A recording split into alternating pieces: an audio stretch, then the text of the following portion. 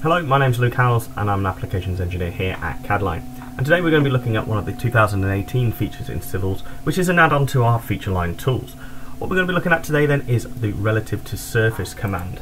So what we're going to do in this example, I already have a corridor set for my carriageway, I have an existing ground, and I have a combined surface. And all I've done is taken my existing ground and my corridor surface, use the edits tool and pasting the two together. The reason we do this is I'm actually now going to add in a sound barrier to the north of my road. And what I'd like it to do is sit about 8 meters away from the centre line of the road itself. And as you can see, my earthworks waver in and out, so there's not the guarantee that it's actually going to sit on the existing corridor surface that I have in there. By combining the two together, it doesn't matter whether it will fall on the corridor surface or the existing ground. In the combined surface, it will move relative to each of them. The combined surface is made up, as I said, from the vertical and the horizontal alignment from my corridor, so if that was to change, the combined surface would also update. So what I'm going to do then, I'm going to use the simple offset command from AutoCAD. I'm going to set an 8 meter length. I'm going to select my center line alignment. I'm just going to offset it to the north. If I select it just there, you'll see that I now have a polyline that runs the length of my corridor for 8 meters. As you can see, it does waver on and off the actual earthworks I have there. The majority of it is captured by the earthworks, but just in case it wasn't, as I said, for example this area, we'll just use the combined surface. So I'm going to use the feature lines drop down now. I'm going to create a feature line from object. I'm just going to call this one my noise barrier.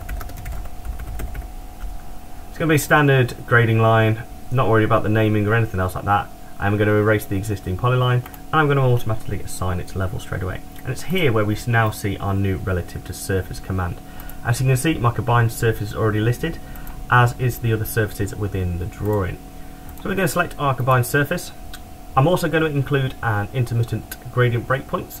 This will then add an independent level at every time it crosses a triangle in our triangulated surface. As you can see in the background, I've got quite a large straight there, so if I left it at the same, it would actually cut through in and out of the surface itself. Again, by adding these intermittent gradient breakpoints, it would now move and flow nicely with the surface. The relative to surface tool, I can add a positive or a negative feature. For this example, I don't need to, I can just leave it at 0 height and it will just follow the surface exactly. So I'm going to press OK. It's going to convert my polyline into a feature line. And you can see where it's added all the extra levels throughout where it crosses the triangulation of the surface. Now in 2017, as I said earlier, we could introduce a corridor off the feature line. So we're going to use that tool as well. So I'm going to create my new corridor. I'm just going to call it my noise barrier.